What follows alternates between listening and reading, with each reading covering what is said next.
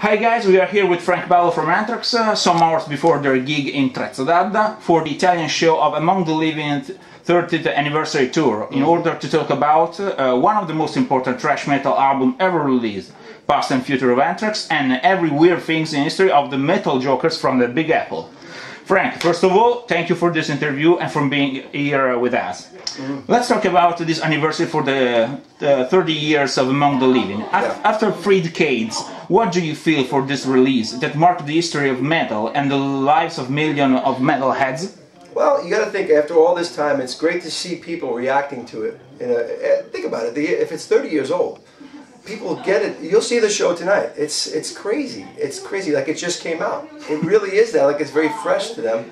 And you also see a bunch of different people in the audience. You have a big crossover of fans now. Like Ramones, like at the gig of Ramones. Exactly. You see the broker of Wall Street. Yes. And the punk and the metal. I love that. I love that. And you know, we have anywhere from 12 years old to 60 years old. Everybody's together now. There's a generation, new generation coming out. So for them to see that is really, they see this Among the Living thing, but it's Among the Kings tour. We call it right now. And so we do the Among the Living whole album, but then we do some other songs which people really like, from For All Kings, from our new record For All Kings, and everybody is very, very satisfied at the end of the night. Everybody's hand is up in the air, which is all that matters to us. We're very happy about that. Frank, I have to do this question. Sure. Anthrax and the Weird and Incredible featuring, a tradition that endures throughout the years, in the late 80s with Public Enemy, and now, please tell us, the rumors concerning an album that could be realized with Lady Gaga. What's true about this astonishing project? Lady Gaga is a friend of ours, right? She's amazing. We love her. But she just did the Grammys with Metallica. She's a metalhead, which I love. She's awesome. So we would love to work with her. We put it out there. If she doesn't have a lot of time. She's very busy, obviously. So we want to see her do well, and she's metal, and we love her for it. But of course, we'd be very open to that. But nothing is planned right now. Okay. Make some step back to the 80s. How was the mood in the band when you started to write down and record Among the Living? And what were your expectations concerning a very unconventional album for that period? Yeah. Full of different background elements, especially in the vocal melodies. Well, the great thing is not knowing. Not knowing. All you know is there's a vibe. There's a vibe going out in the music scene, especially in the 80s. You got to remember, it was us, Metallica, it was Slayer, Megadeth. And we knew there was a movement of metal, of heavy, right in your face. And we were all Iron Maiden fans, Judas Priest fans, all that stuff. So we had this great community of metal people coming up and fans. So we knew there was something special that was going on. And then when everybody came out with their records, it really broke over the top. So Among the Living came out for us, and it really put us in a different elevation. Irony has been always a peculiar mark of Anthrax works. Is a trait of all members of the band, or there is a specific comedian among you all? Comedy? Well, levity. I think Anthrax, I think people see that. We don't really like to have a bad time. I mean, look, when I'm on stage, I have a good time. I love what I do. Thank God. I'm very happy that I can play music. There's some parts you want to get into and rip it up. But for the most part, look, you got to look at it my way. I'm connecting with other fans. I'm a fan, connecting with other fans. I'm in a good mood, and I want to have a good time. I think people come to a metal show to get away from their problems. So you want to have a good time, right? And that's where you do that. That's where you're allowed to do that. I think it's fun. Thrash is back. In your opinion, the reborn of extreme metal genre par excellence so far, has it been a positive feature, or is only a trend wave because of the lack of creativity inside the metal scene? I don't think thrash ever left. I think it's always been here. For me, it has. So I don't consider. You know, I understand when people say. You know, remember, music in general, everything in life, peaks and valleys, peaks and valleys. Just because it's not as popular at one point in life doesn't mean it's not there. It just peaks and valleys. It becomes less popular, and then it becomes popular again. It cycles. The older you get, you see this. Everything comes in cycles. It's just the truth. That's how life is. I have another question concerning your lyrics. how much have influenced you Stephen King for your lyrics, not only for Among the Living. I mean, for the lyrics of other tracks. Yeah.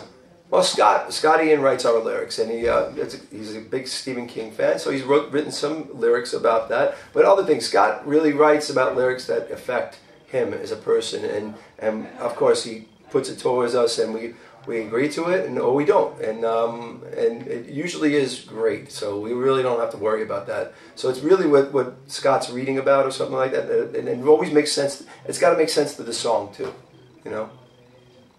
In your opinion, Frank, the fact that 3 on 5 of Anthrax have an Italian background could be the reason for your irony and mockery of your lyric, especially this one about politics and society. For example, a guy like Trapp is a perfect target for your attacks. Do these years need a very rude and sarcastic metal intervention to wake up the people's minds in front of the world we live in? No. We're just musicians, and not because we're Italian or anything like that.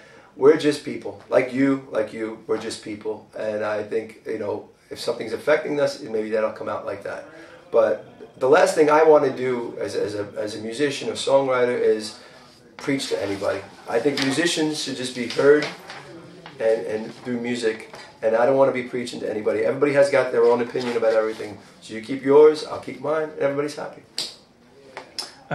What are the best memories fixed in your mind concerning the Among the Living period? Oof. A lot of touring. You got to remember, when those days, especially breaking, you know, people say you're breaking, the record broke and it became big. You didn't stop touring. We were never home. All I can remember from then, we did the record, it came out, and all of a sudden, it just didn't. Every tour, we opened for a lot of, I mean, remember I think we opened for so many bands. I just don't remember being home in 87, 88. It was just non-stop. Say hello to my family once in a while, and then we went back on tour. But it was a great time. The energy, it was electric. It was electric. But I tell you, and I see that, and that's a great memory from then. But what I see now is a beautiful thing going on now. There's a new generation of fans, along with their own fans, and there's something like that energy. There's something that electric. With that electricity that we had, I think it feels like this for All Kings, because people are really reacting to this when I see it. It's all around the world what's going on. So we've been touring this thing forever. It's been out a little over a year. We started touring before the record came out. It's been nonstop. There's still the idea of metal family throughout the band. It could be still this idea for the current scene of a metal family, the connection. Of course, the metal community is stronger than ever. I'm telling you. Well, everybody wants to say no, it's breaking.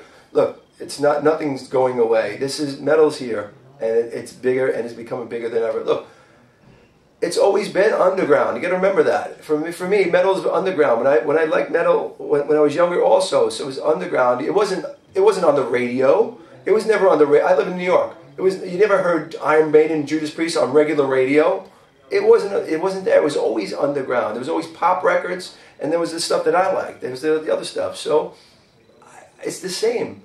It's a word of mouth kind of thing. I think it's very important that the community is still alive and great. Thank God for it. We love it. And do you see in the current music scene a combo that could follow your steps? The current music scene? Yeah, why not? Of course. Look, at the end of the day, you got to remember, in the 80s, nobody was teaching us how to do it. We saw Iron Maiden and Judas Priest. I just wanted to do that. So, but there's a lot of work involved. Everybody's in back of the van. Remember, we had the small vans. I remember we had no money. We had to load out the stuff out of the van, set up all that stuff. Everybody's got to work to get to where you want to get to. Hard work pays off, I hope. I want to believe that. If you work hard, you get paid off for it. So you got to want it. It's got to be here. It's got to be in the gut, So I guess that you are very good memories concerning this tour. Yeah. So far. We're on the last 3 shows, which is because this has been 6 weeks, and this last we call it finishing strong. We're doing 10 shows in 11 days. Now, when you see the show later, it's not an easy show, so you understand. So I think we're all looking forward to going home and visit our families for a little bit. We have 10 days off, 10 days off, and then we go right back out for 6 weeks in America. So we're kind of, we need to recharge our batteries. With these last shows, we're finishing strong. We're excited. So, Randall Flagg have very much road to walk, walk on before retiring. There's no stopping us right now. So we are hungrier now because of the success that we're seeing now. We're hungrier now than ever because I think we're in a good place in writing. The crowds are always packed. Every night on this tour has been packed. Great. Thank God, really. We've been very, very fortunate, and we feel good, and there's a great vibe for Anthrax right now. We're really happy. Lucky, too. Okay, Frank, you were very kind. Thank you so much for the interview, and good luck for tonight. Thank you. We'll have a great show. We'll have fun. Turn it up a notch. Hey, I'm Frank Bello from Anthrax. Read Rock Rebel Magazine.